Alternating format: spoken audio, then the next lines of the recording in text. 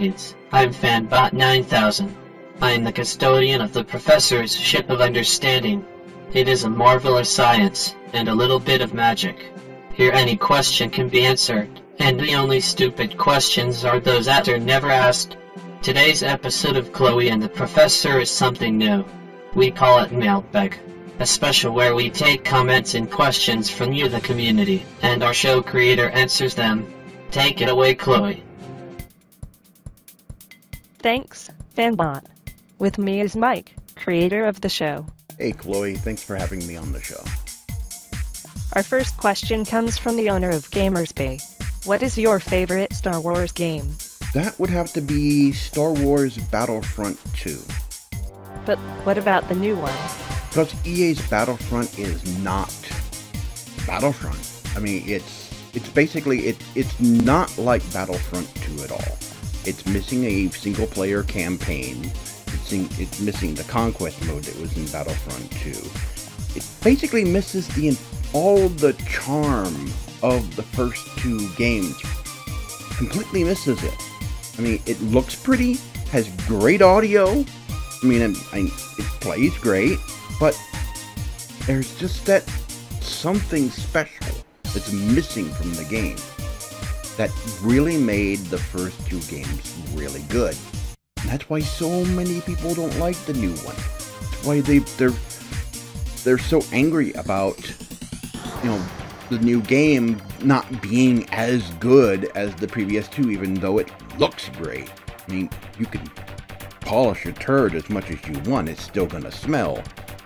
I mean, not that it's a horrible game, it just doesn't feel like a real Battlefront game.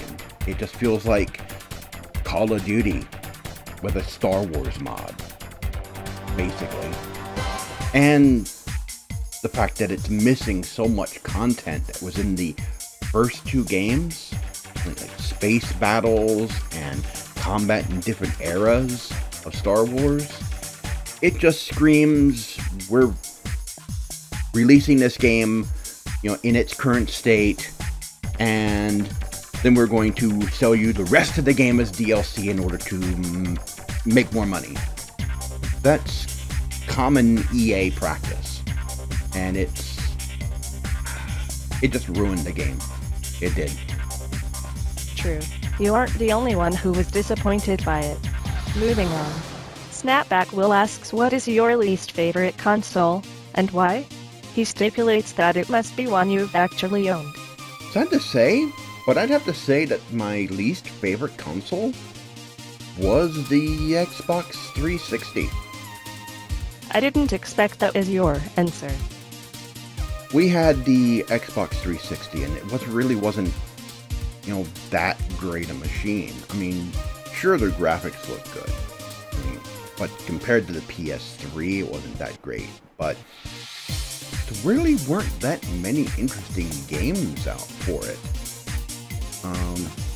I did play Elder Scrolls Oblivion on it, and technically it was my roommate's machine. I didn't actually own it, but I was living with him at the time, and he's my roommate today, and it really didn't attract us to it. We didn't like the controller that much. I mean, the controller was okay. The D-pad was awful. And the selection of games was the same as what you could find on the PS2 and PS3. It never really grabbed our attention, never really got us interested in it. And so, it wasn't really my favorite console. I've owned many. I've owned a Atari 2600, I owned an NES, a Super NES, I had a Sega Genesis and Sega CD for a short time. I also had a TurboGrafx 16-inch CD-ROM drive, and that, I really liked that. That was a good machine. Despite what people say about it, that was a great machine. But I didn't technically own the 360, but it was there available in the living room to play with for anybody in the house, and it was my least favorite. Well, now that you explain it, that way I can understand. Our final question of the day is from Wickirk 2002, who asks, what do you think of the new Radeon RX 480? I was pretty impressed with the announcement. Yes, it was another awkward presentation by AMD. They really need to work on that. And all the NVIDIA fanboys in the room were quiet.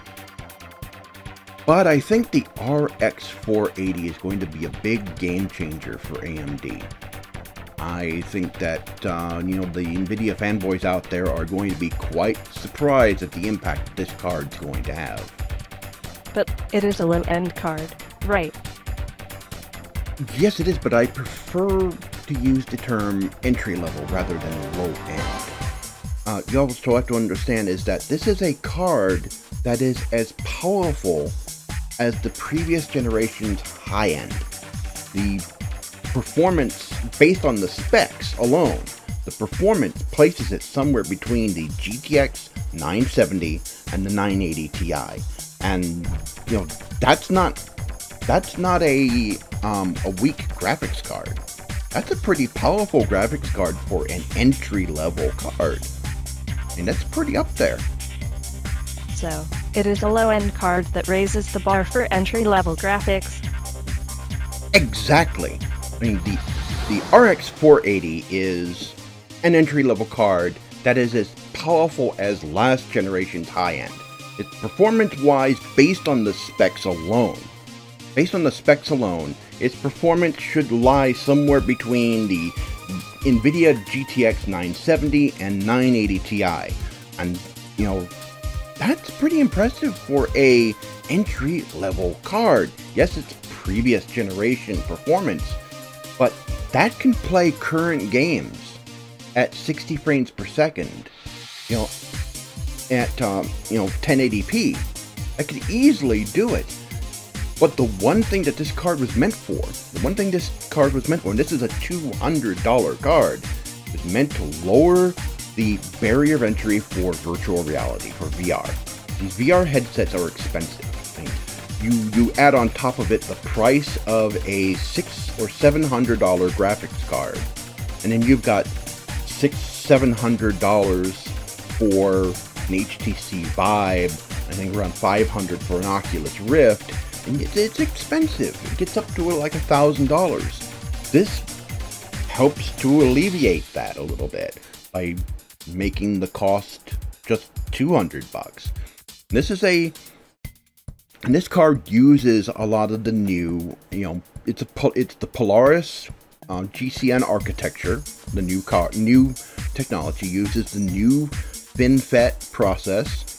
It is 14 nanometer process, so it uses less power. It has a 125 TDP.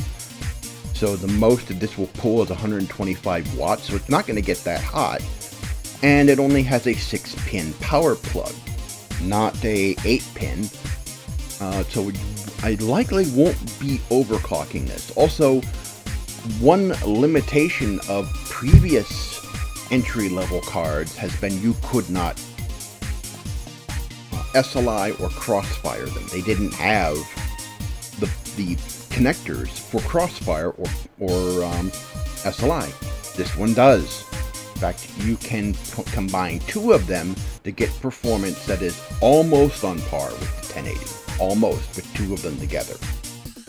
So, this is a pretty big deal for AMD. And I don't think the NVIDIA fanboys out there who were sitting in the audience going, really realize what AMD has done with this card. Yeah, it's lower end. It's entry level. Yeah, it's not as powerful as AMD's high end that's coming, and we still haven't seen AMD's high. I mean, if their entry level is this powerful, what's their high end going to be? And it's mind-blowing what they've done. NVIDIA fanboys just don't realize what AMD has done with this. think they're going to be massively surprised just how popular this card's going to be. A $200 graphics card, as powerful as the previous generation's high-end. Wow. Well, that is good news for gamers who can't afford to buy a $700 graphics card.